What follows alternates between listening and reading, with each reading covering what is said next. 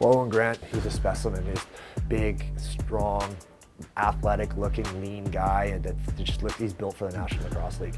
You always want those big guys that can eat up space and take away space in the middle of the floor and get in front of shots. The 10-man ride. Push it here if you got numbers. Loud has it taken away by Grant. He's a focal point of the organization. He's a guy that we're going to build around with him and Reed, and he has the ability to turn into a premier defenseman in this league. He's physical. He plays with an edge. He can get up and down the floor real quick. He's got a good stick.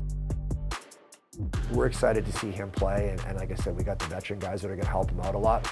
But by the looks of it, I think we got a real good one there.